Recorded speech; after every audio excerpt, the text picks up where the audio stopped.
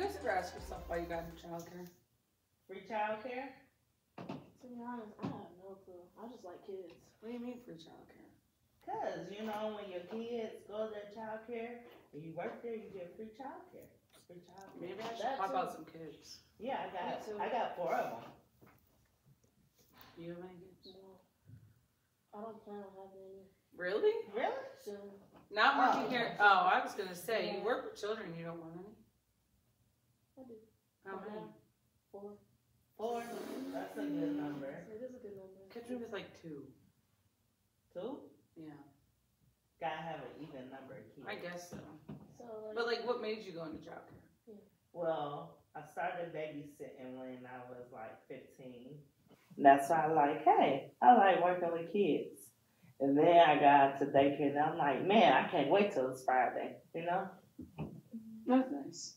Nova? With me, like, I just like art and I like their energies and being around them just makes me happy, so.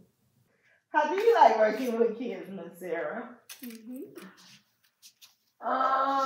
the decade that I've been doing it, it's exhausting but really rewarding. I think I've always loved children, and being the youngest, I was always bossed around by my older sisters.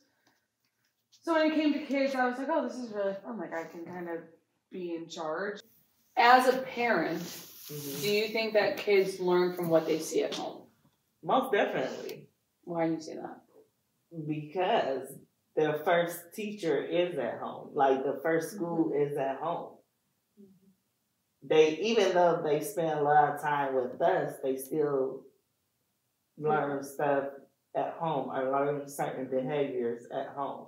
Yeah, you're their safe space, so they take you more seriously than they probably take us. Yeah. They say the first 5 years are the most important, even from the belly. Yep. Well, I appreciate you guys taking your time to talk to me. No problem. It's teachers against the world.